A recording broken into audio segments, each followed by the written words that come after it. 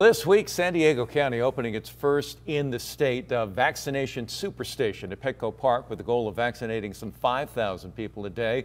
Now the county is looking for medical professionals to volunteer their time and their abilities to give those shots. We're joined by Dr. Jennifer Tuteur, Deputy Chief Medical Officer for the county's Health and Human Services Agency. Dr. Tuteur, welcome. Thank you so much, Jim. So how big of an effort is this? This is an amazing effort. I mean, we usually vaccinate for influenza about a third or more of our population in San Diego County, so that's a little more than 1 million people. Now we are looking to vaccinate 3.3 million people in San Diego as fast and as safely as we can. So you're looking for volunteers now. Who would qualify to be a volunteer? We're looking for medical volunteers to help us at our county sites. Right now for vaccination, we always have a great array of medical volunteers, the Medical Reserve Corps, who helps us with all hazards. But right now we are looking for any licensed or student with supervision, person who it's in their scope of practice to give vaccinations. So not only do we have our traditional physicians and nurses, physician assistants, and nurse practitioners, but we also have an expanded scope of practice for dentists to give vaccinations, for paramedics, pharmacists and pharmacy technicians, and so forth. So we're looking for anyone, even if you're retired, but if you have an active license and it's in your practice to give vaccines, we are looking for you to help volunteer.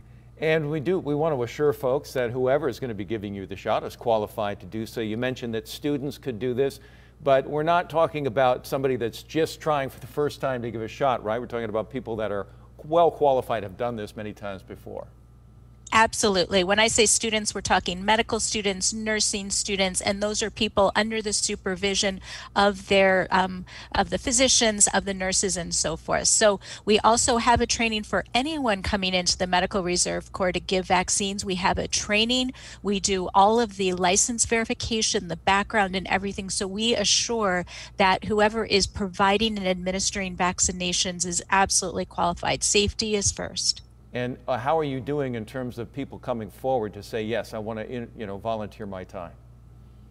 We have been so grateful. We've had hundreds of people just in this past week volunteer. We had 1,600 Medical Reserve Corps volunteers to start with, even before coronavirus, because this program has been going on for almost 20 years.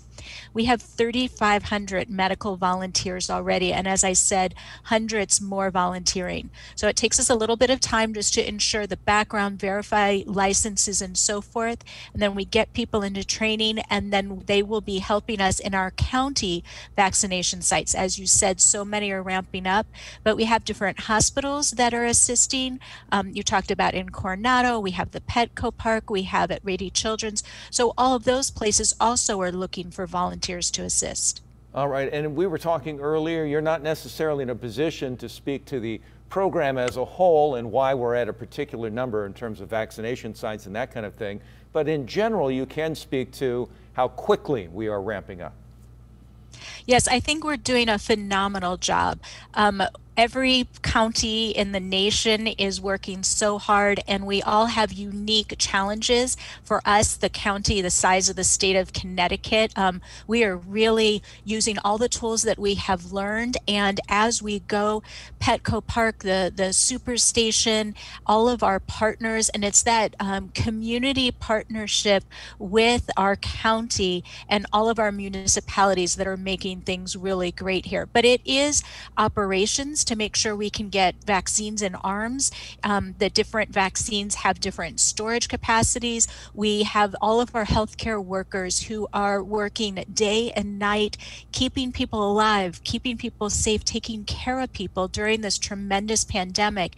And then to find licensed people to give vaccines in addition to that at these events that may be vaccinating 5,000 people a day, that's really why we're looking for volunteers to help us, because our workforce is doing a tremendous job with our sickest, but we want to get these vaccines into arms to prevent up to 95% of COVID disease by getting your vaccine.